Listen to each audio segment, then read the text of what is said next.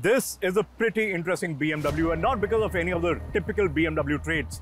Not because it looks smashing good in this shape and specifically also this color, and also not because it drives reasonably well. It is interesting because of just one very big aspect, and that aspect is its price.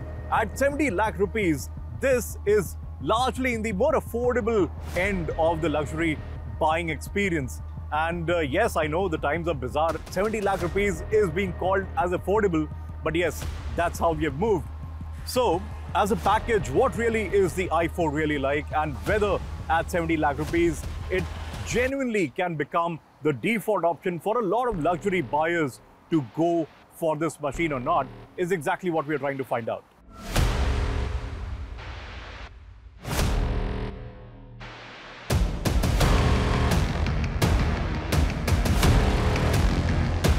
Now, when I said that the BMW i4 is interesting, I also elaborated a little bit on why it is so. But now's the time that we kind of dive into that aspect a little deeper. Now, look at the whole marketplace. 70 lakh rupees will get you, say, the E-Class, the 5 Series, a couple of Jaguars are also in the play. There's a Lexus that goes in that price bracket. But none of them are all electrics. So for BMW to price this, a proper full-blown sedan at 70 lakh rupees is genuinely a massive feat that the company has achieved.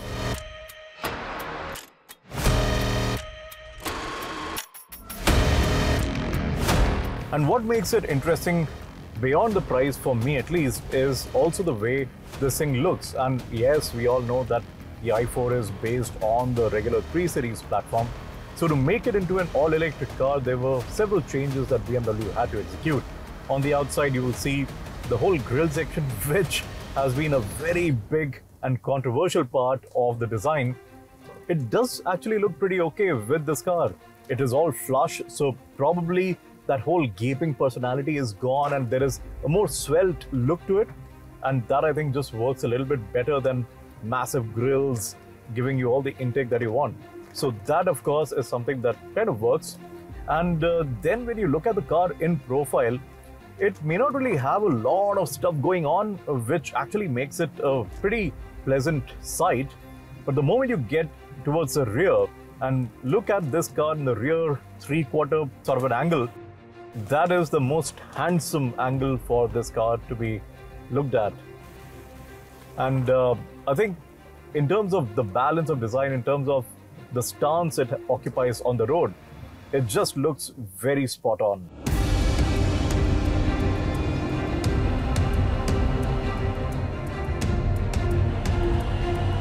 On the inside, things have really changed for the better. This whole massively big and curved screen that you get, it just dominates the cabin, and it genuinely works like a charm. It's very slick.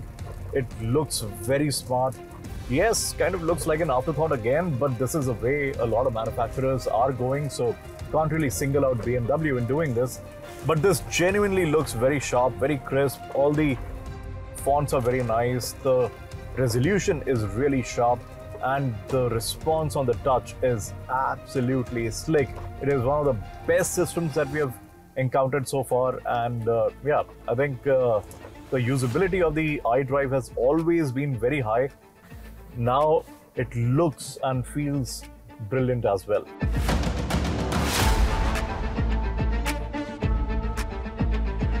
The perceived cabin quality of BMWs is generally quite high. We have always complained about the very staid and very ordinary sort of a layout of the dashboard. This one, of course, has been worked on, but that apart, the rest of the cabin really feels very nice, very rich, and properly put together, which is exactly the case over here as well. And the best part is the contrast, this camel colored upholstery contrasting with the dark and the greyish sort of a look at the top part of the dashboard. That really works very well. And you have a very beautiful wood finish that just separates the two elements, and that is again something that adds a little bit more sophistication to the cabin.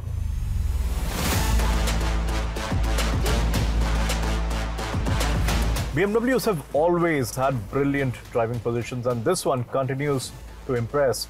You sit nice and low, And the pedal position is such that your feet are absolutely in sync with them. They fall naturally in line and you get a very good hold on the steering wheel as well. But the steering wheel itself in this car feels a bit too big. We all have discussed this and we all feel that the rim size could have been just slightly smaller, and that would have just enhanced the experience a bit more, which would have been a crucial measure to give you the sense of connectedness with the car. We deliberately drove this over some rough patches to see how unsettled it can become and whether you get that crashing sound when you reach the limit of the bump stop, but it just performed without any issue, and that is a very high degree of engineering, and BMW should be complimented for that. Continuing on the suspension, now talking about the compliance of it, it is a little softer than your typical BMW, specifically if you're comparing it against the car that this one is based on, which is a 3 Series. But this suspension setup is a lot softer. You feel it when you drive it, and you feel it even more when you're turning around corners. So you do feel a little bit of a load shift happening. Not that it's bad in any way. In fact, I really like cars which exhibit a little bit of load shift or body roll in regular motoring journalism speak, because that just lets you feel connected to the car a lot more. It just gives you a bit more feedback and makes you realize what you need to do on the throttle or the steering wheel. So in terms of the compliance of the suspension, this one softer is actually not bad because it gives you amazing ride quality. Despite of driving on 19s, which are optional, this one as a stock car comes on 17 inches, which now you can imagine how good the suspension quality on that is going to be, because you'll have a lot more sidewall compressing and absorbing a lot more of those bumps or irregularities on the road.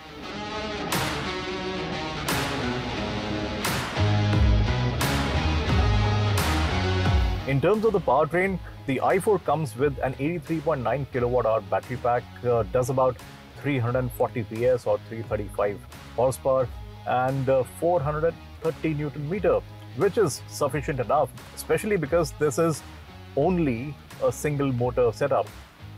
There is also a dual motor setup which is available internationally, and I genuinely think that BMW will bring that into India as well sometime in the future, because it just makes that much more sense to extend the nameplate, to extend the appeal factor as well, because that will have a lot better performance, also higher range, and it just adds a little bit more pizzazz or oomph to the brand.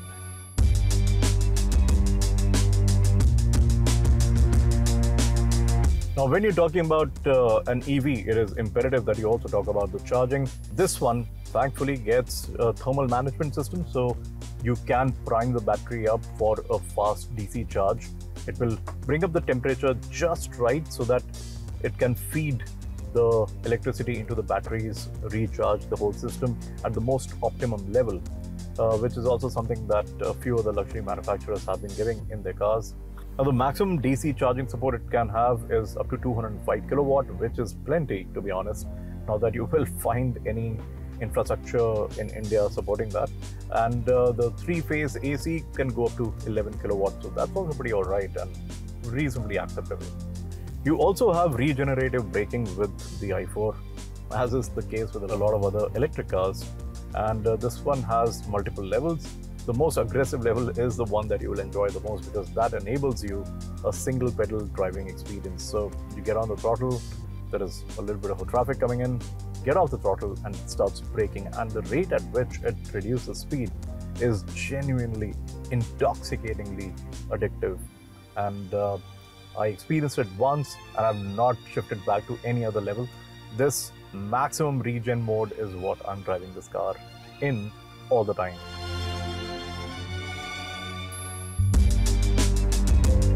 Now, this i4 right now, we have done just a couple of very fast performance runs and been generally pootling about to get a sense of what exactly this thing is all about. How does it behave like a regular car on regular roads in regular city traffic conditions? And we are being shown 306 kilometers of range still to go, with 71% of battery remaining. And BMW claims on the regular WLTP cycle, this will go between 490 odd kilometers to 590 kilometers. That is the operating range of this vehicle. So yes, there is a big margin that BMW has taken, and it's very crucial because you need to give that cushion of range to people, because range anxiety is still a big factor when it comes to electric cars right now. And based on our calculations, with 70% battery remaining and 300 kilometers still to go as a range, it kind of fits very well with the WLTP claim figure. So yes, expect about 500 kilometers. That should be good enough if you are in cruise mode. If you really want to go hell for leather, this will definitely still do above 400 kilometers on a single charge, which is plenty good.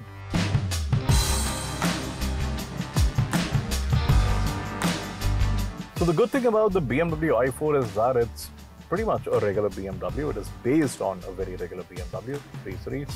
So you get the practicality of a regular BMW 3 Series.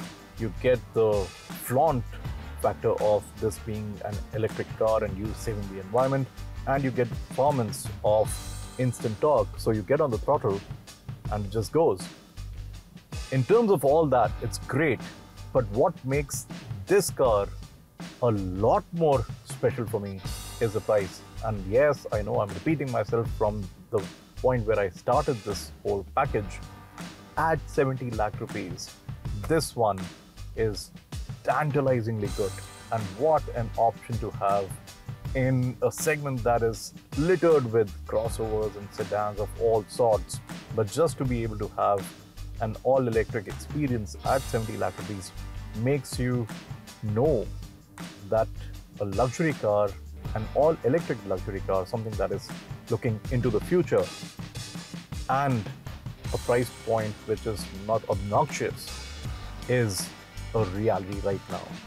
But the big deal breaker for me would be the ground clearance. And this is because the battery is mounted on the floor. This is not designed to be an electric car in the first place. It is an internal combustion car converted into an electric car. So you make compromises. And one very big compromise that you have to live with is the ground clearance. And in India, you do need decent amount of ground clearance. We have thankfully been driving on very straight roads without a lot of hindrances. But there was one place where we had to navigate a slight bit of a bump and it rubbed its belly. This is going to be tricky.